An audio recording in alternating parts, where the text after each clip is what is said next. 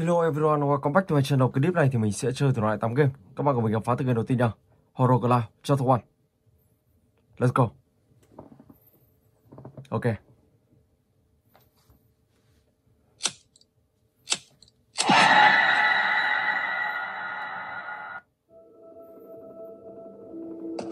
Một cái map bản đồ. Ok.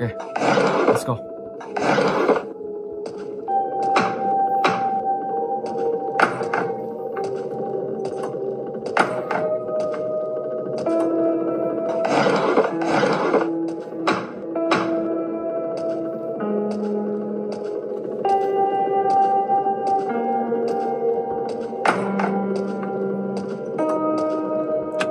Phim.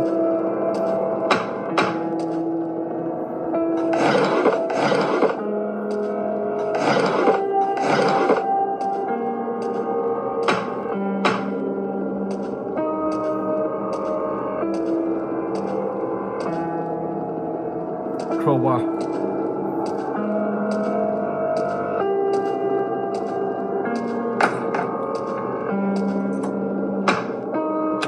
Ok.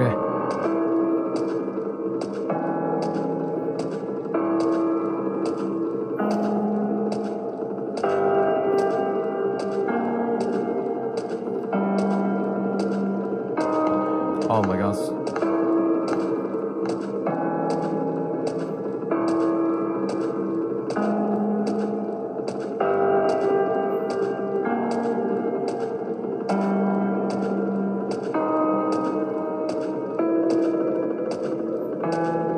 Rồi, và bây giờ thì mình sẽ vào phòng ăn và phòng bếp.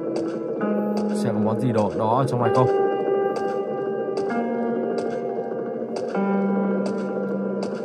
Một que diêm, bao diêm.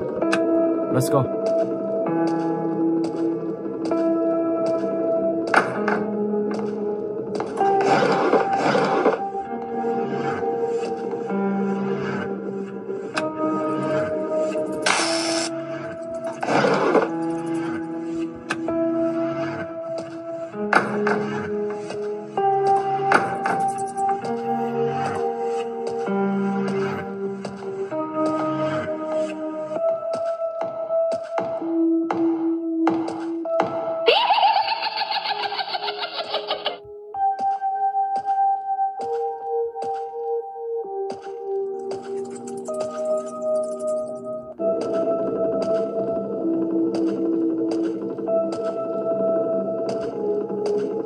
Ok.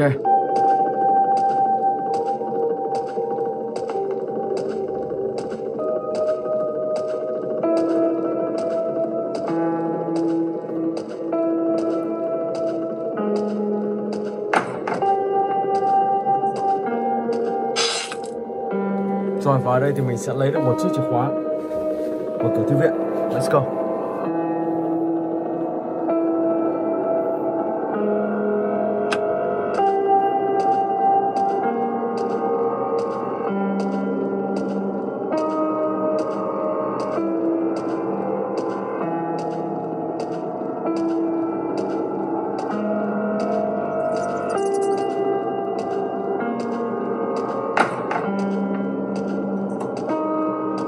Ở đây không có gì. 3789.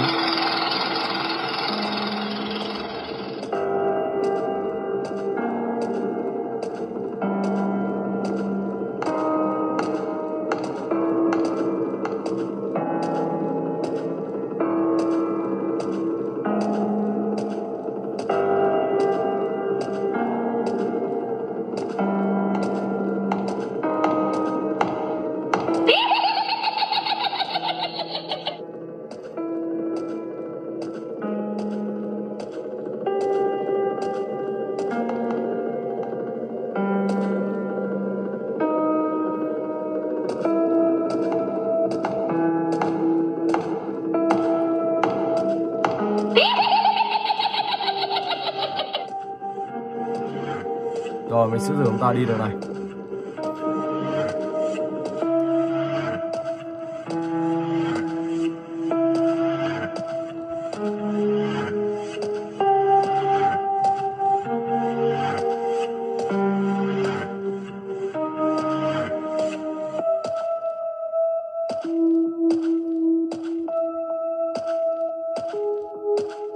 Ok. Sau đó thì mình sẽ lên trên tầng 2.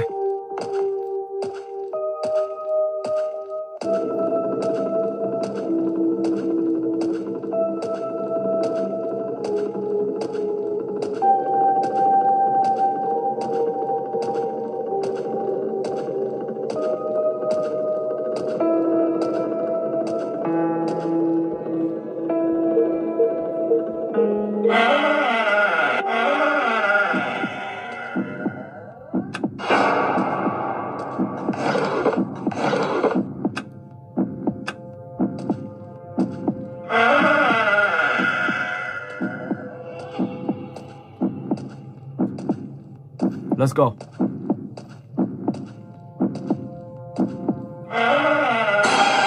my gosh.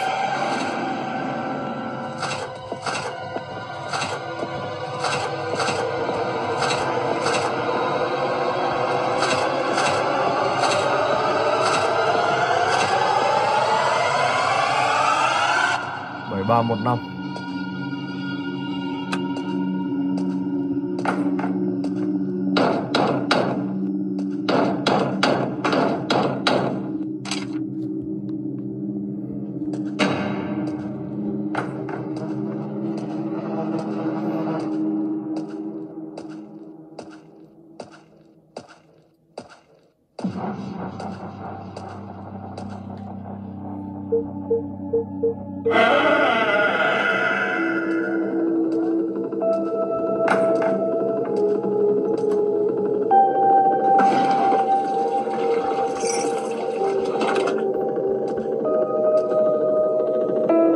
Rồi, còn lại thì mình sẽ đi tiêu diệt ông ta.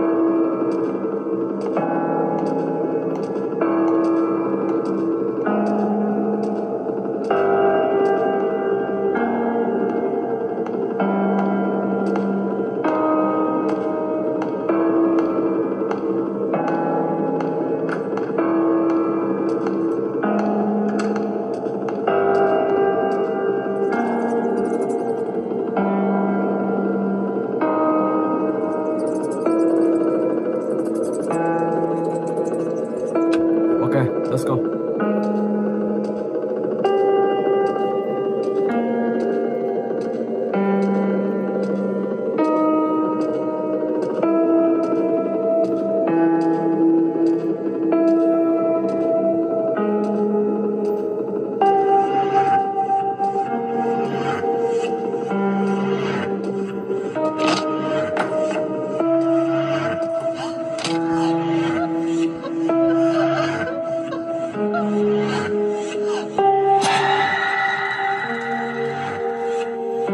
Thành công rồi. Ok. Và bây giờ thì mình sẽ chuyển tiếp sang game thứ hai.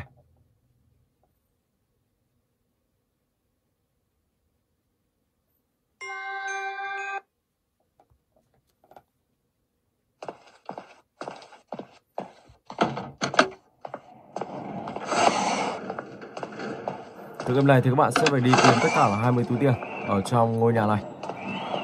Một ngôi nhà rất là nhiều căn phòng luôn. Và trong này thì sẽ có một con ma.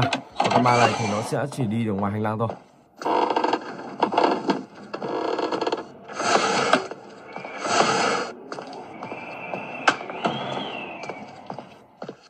Rồi, let's go.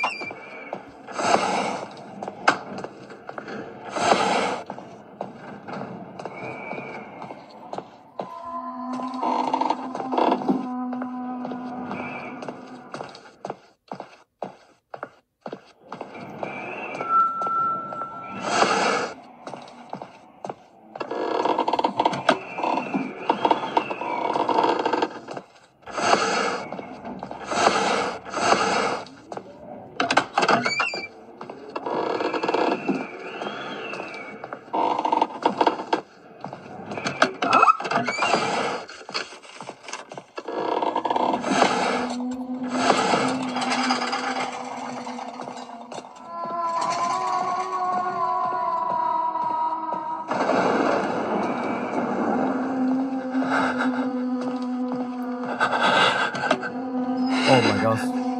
Chạy thôi.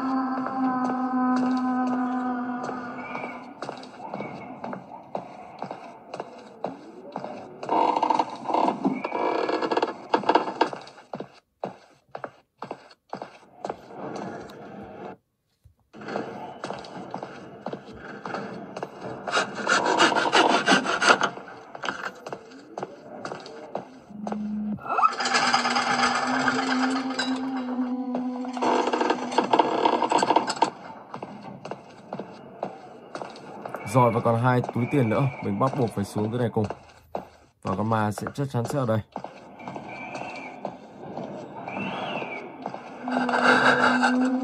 Oh my god. Rồi, chuồn lên đây rồi.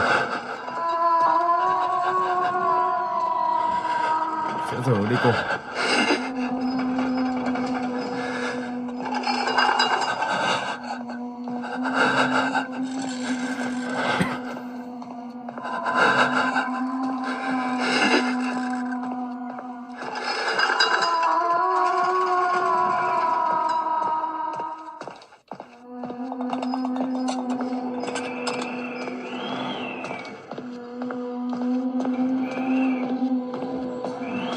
Rồi, và bây giờ thì mình sẽ chuyển tiếp sang cái thứ 3, Granny Chapter 1 của d.v.loper.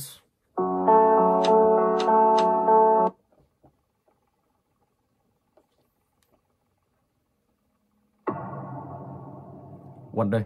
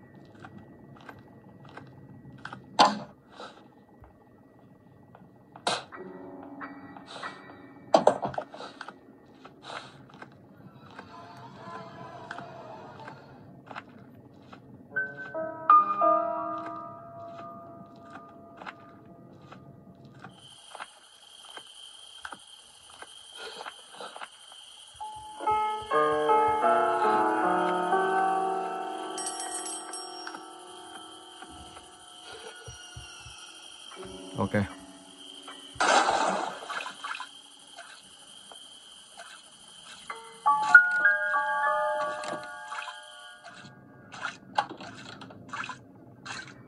Ngó đây xem có gì ở trong này không. Rồi, let's go.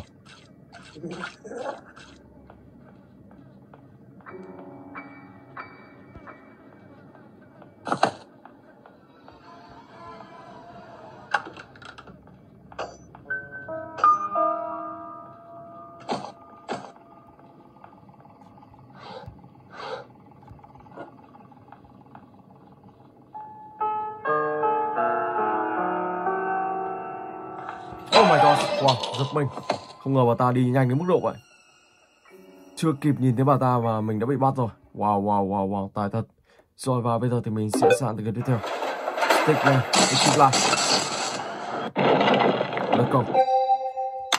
Chưa bật lửa nào.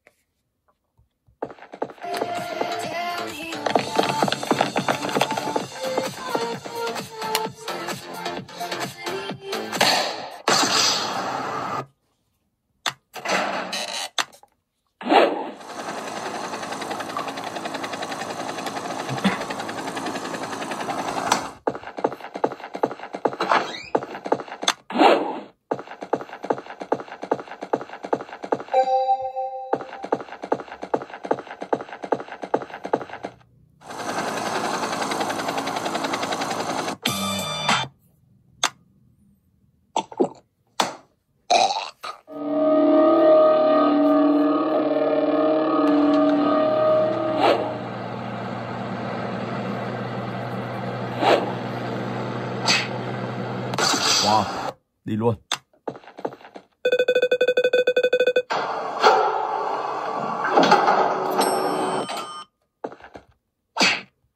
Ok. Phá lạn rồi, thành công rồi. Chạy thôi. Rồi và bây giờ thì mình sẽ sang tới cái thứ 5.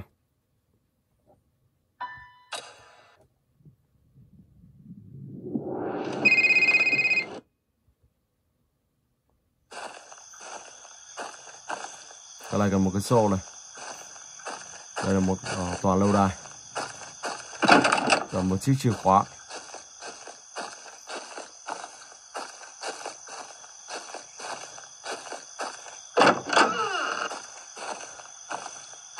Chiếc xô đây rồi.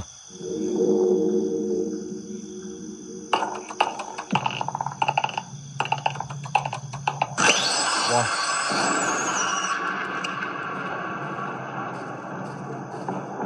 Sau đó thì mình sẽ ra chỗ giếng đây. Cái giếng này đang cầm một cái xô và không biết là lấy được một cái gì đây.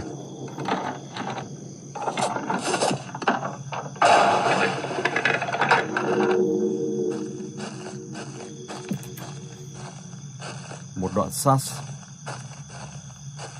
Đây là một cánh cửa. Chắc đoạn sắt này dùng để phá cửa này rồi. Ok. Một chiếc chìa khóa. Và đây chính là chiếc chìa khóa để mở căn phòng này, ngôi nhà này.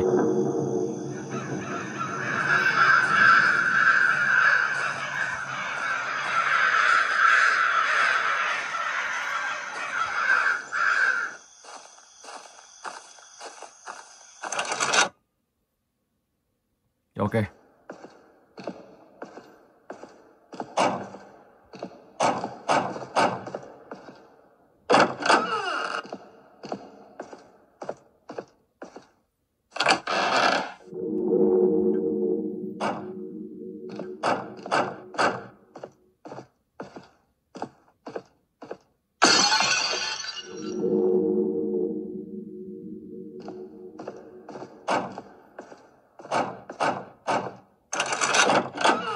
Wow. Hai con ngựa này nhìn nhau.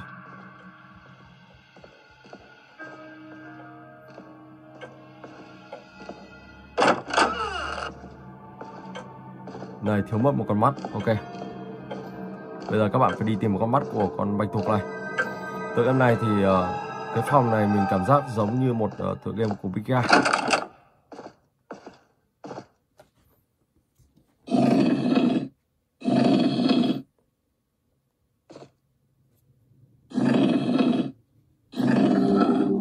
Rồi, mình đã cho hai con ngựa nhìn nhau rồi. Và bây giờ mở cái hộp kia ra xem có gì không.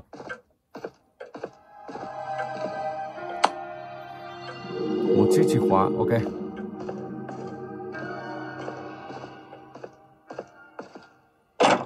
Cửa này đã được mở. Đây là một tựa game bẻ khóa khá là hay.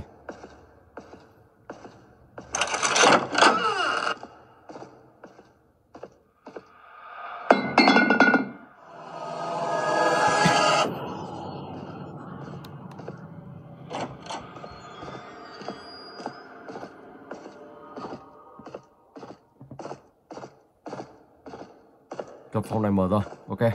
Giờ mình sẽ vào trong.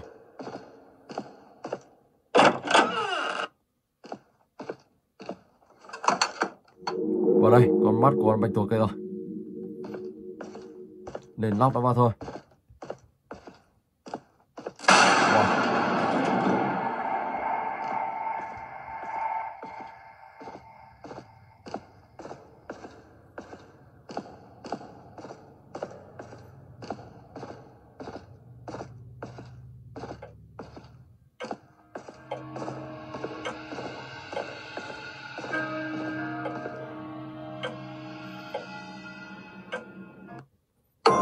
Ok. Rồi và bây giờ thì mình sẽ sang tới cái tiếp theo, Slendrina Asylum. Đây là một tựa game bóng ma trong bệnh viện. Ok, let's go. Và tựa game này các bạn sẽ phải đi truy tìm tất cả là 8 tờ giấy. Căn phòng này thì bị khóa rồi. Các bạn phải có chiếc chìa khóa mới mở được căn phòng đó ra. Tờ giấy đầu tiên đã thấy luôn. Tiếp tục sang căn phòng tiếp theo. Chìa khóa đây rồi.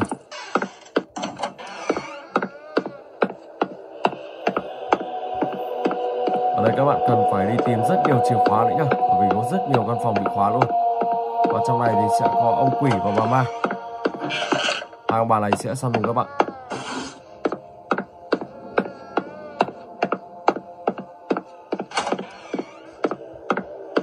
Tờ thứ hai.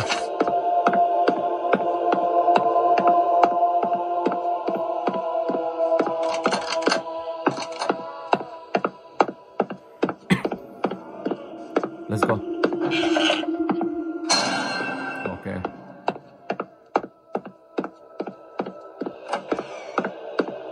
Tờ thứ ba.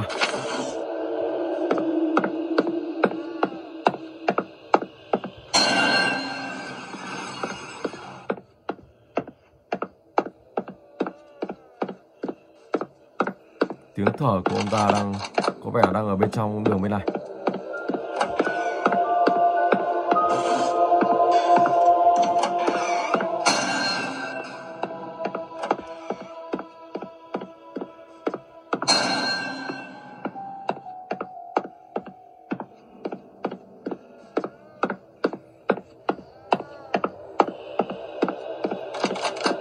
Rất nhiều căn phòng đang bị khóa.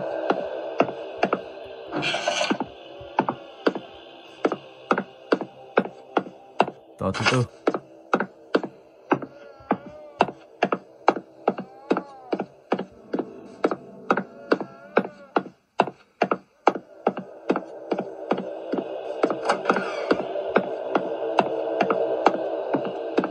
Khi các bạn tìm hết ở bên trong, sau đó các bạn sẽ tìm bên ngoài. Và các bạn cố gắng phải tìm tất cả những chìa khóa, sau đó mở hết những cửa ra. Thì lúc đó các bạn mới tìm đủ được 8 tờ giấy. Nếu không thì sẽ bỏ sót vào một nơi nào đó. Và những cửa nào mà chưa mở được thì các bạn sẽ phải để nguyên, chứ các bạn đừng đóng cửa vội. Nếu bạn đóng cửa luôn thì các bạn sẽ không biết cửa nào mở rồi và cửa nào chưa. Căn phòng nào đi rồi thì các bạn sẽ mở cửa ra, và căn phòng nào chưa đi thì các bạn sẽ đóng vào. Và ở một riêng ngoài này thì mình đi hết rồi. Còn những cánh cửa đang đóng thì phải cần có chìa khóa cơ. Sau đó thì mình sẽ đi vào bên trong. Ở đây có một lối vào trong.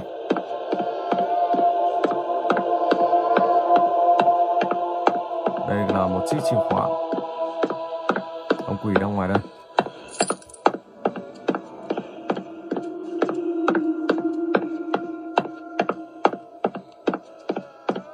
Đó, sau đó các bạn sẽ vào trong đây tìm tiếp. Rất là rộng luôn. Tờ thứ 5. Đó, cứ như thế và tìm tất cả là 8 tờ giấy, các bạn sẽ hoàn thành được game này. So, ok, và bây giờ thì mình sẽ chuyển tiếp sang tựa game tiếp theo. So, win.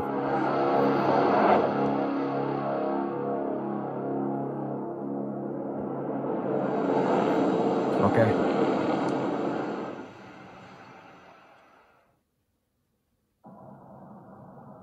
Yes. Ok.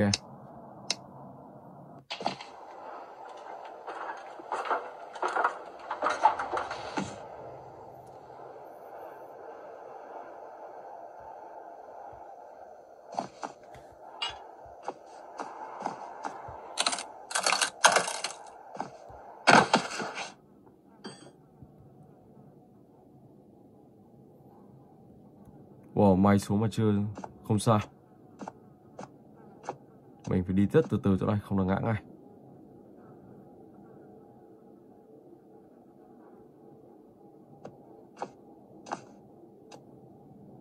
Ok.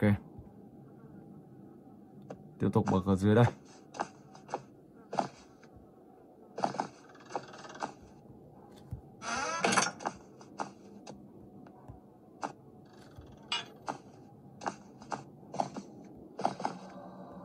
Cái này không biết là cái gì đây. Oh my god. Có một con điêu quái. Hóa ra ở đây nuôi cả yêu quái luôn.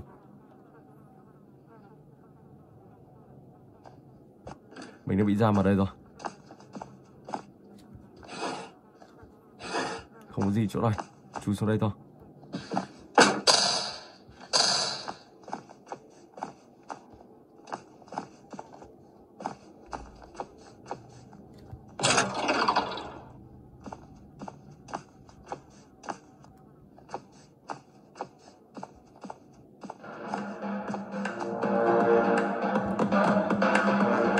Có vẻ mình đang bị truy đuổi. Chui vào đây.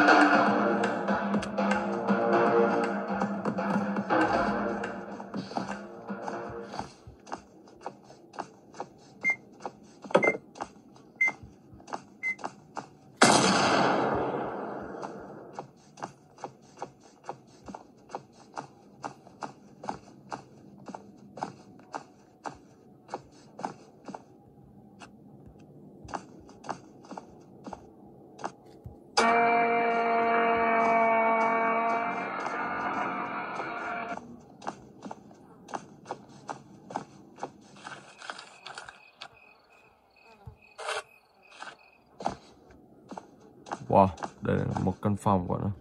Rất là nhiều thứ. Thôi chết rồi. Rơi xuống đây là đai rồi. Đây là một tia laser. Không che được chăng? Chỉ che ở chỗ này thôi. Oh my god.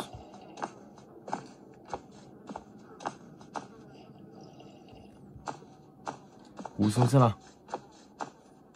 Oh my god, đi luôn. Wow. Rồi và bây giờ thì mình sẽ sang tới game ma tiếp theo. Throw. Let's go.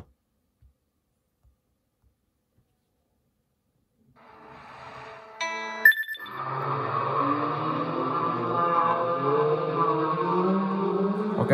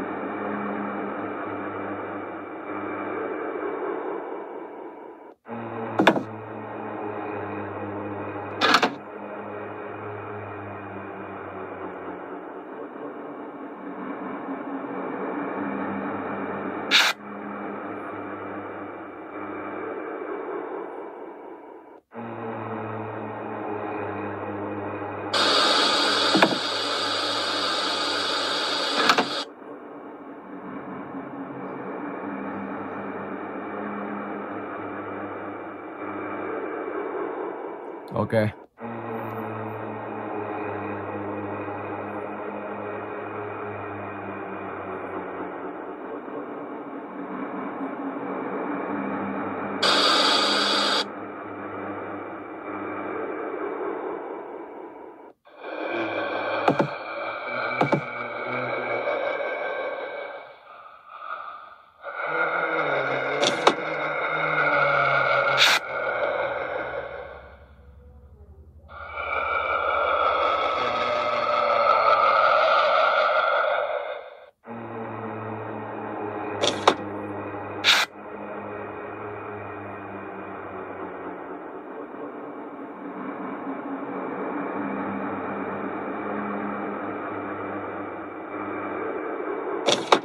Oh my god. Wow. Rất là nhanh luôn. Rồi, và mình xin phép dừng clip tại đây. Hẹn gặp lại các bạn trong clip tiếp theo.